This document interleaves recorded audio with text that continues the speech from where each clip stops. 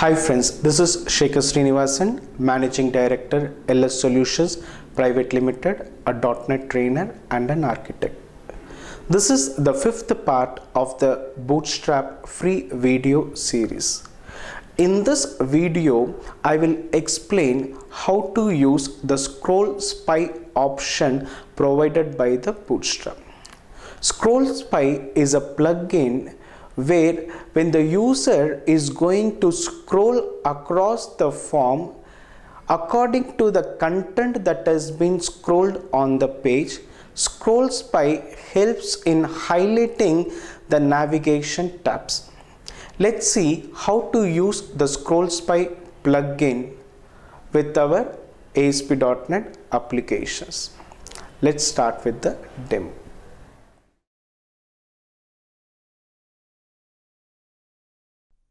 I already opened my Visual Studio.NET and also added the required Bootstrap files which are needed for our application. Let me just try to add an HTML file where the name I give it as vertical ScrollSpy. So let me just try to update the title, demo on using Bootstrap vertical ScrollSpy.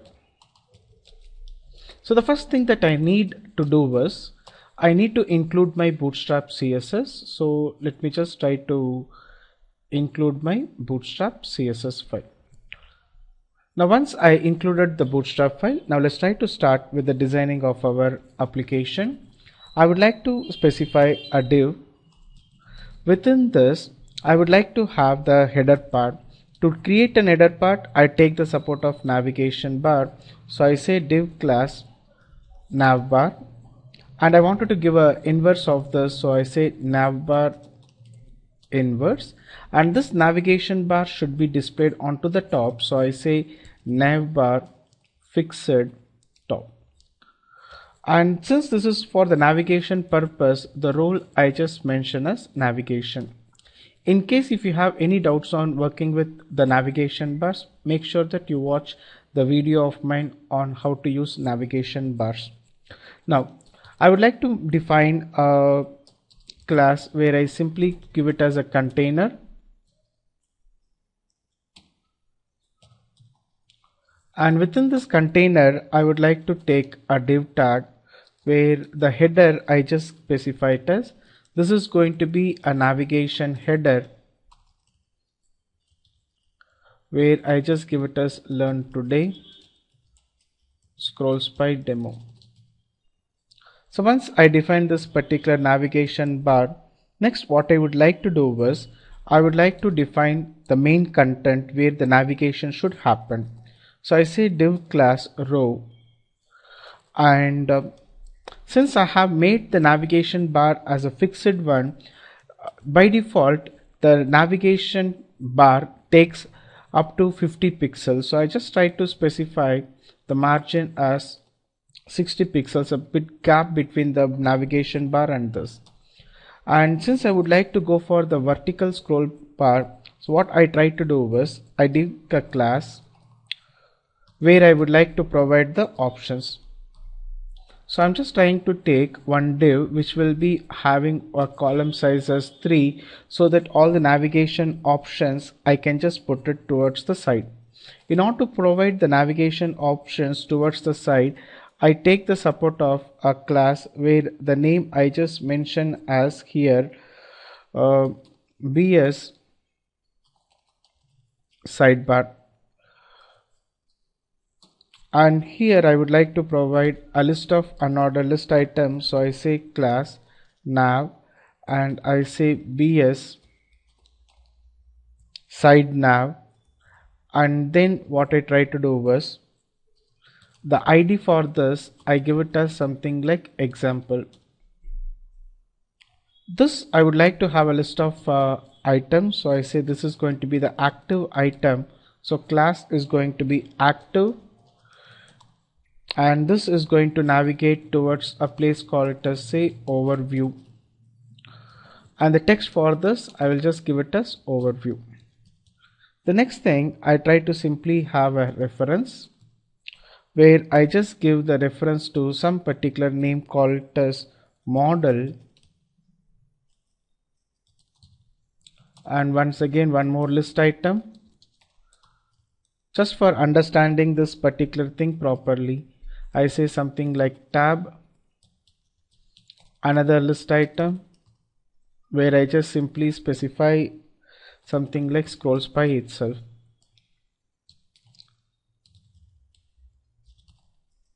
So once I have a list of unordered list items that are prepared, my next requirement is the content of this particular thing I just wanted to have.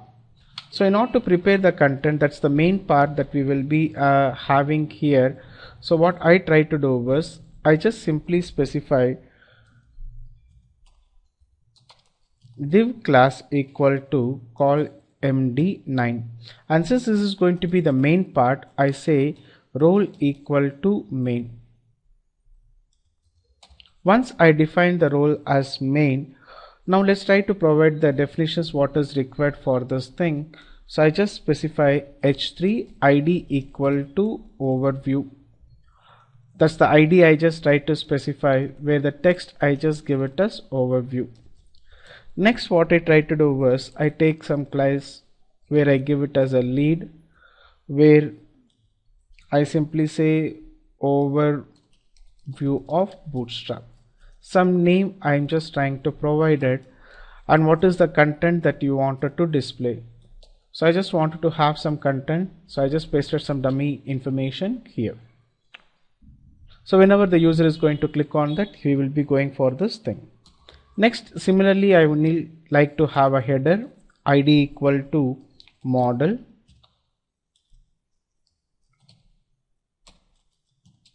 class equal to lead, understandings model, some information, and some chunk data I try to add it. So in this way I try to add the details. So once I added this thing, next what I try to do was for the remaining two things, I say h3 id equal to the tab,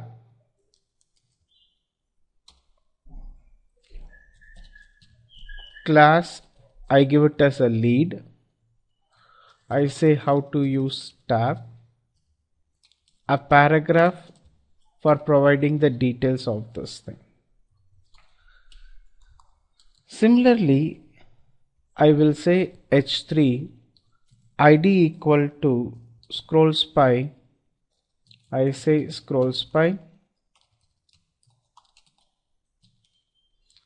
and then class lead, I say using Bootstrap ScrollSpy, a paragraph and the content. So this is the content what we have prepared.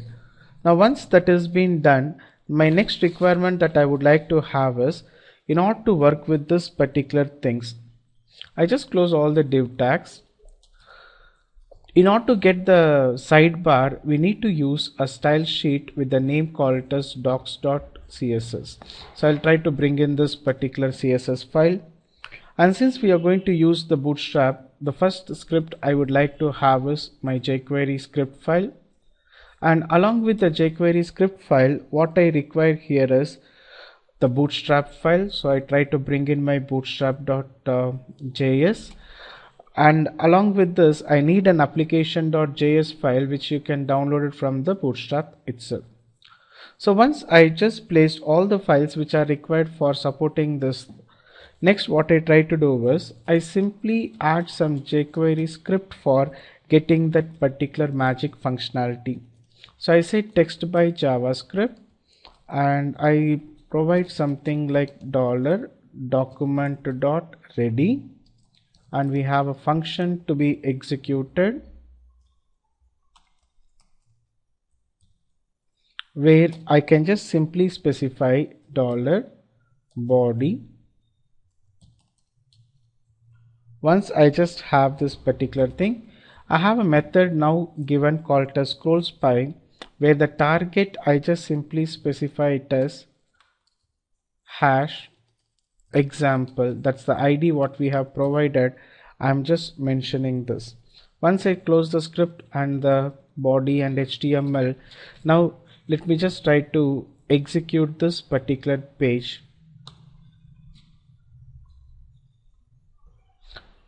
Now let's try to check it out. When I just try to scroll this particular thing, we can just try to observe it. When the content is in the overview, I'm able to see the highlighting is on the overview. When the cursor is going to come over the model, I can see that the highlighting has been done on the model.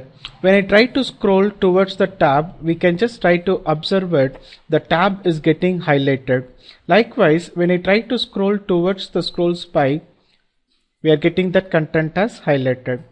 So the advantage of ScrollSpy is whenever we are trying to scroll the content accordingly to the navigation, the content or the text gets highlighted. Hope you are clear with how to use a vertical scroll bar or ScrollSpy. And in the next video, I will try to explain you how to use horizontal ScrollSpy.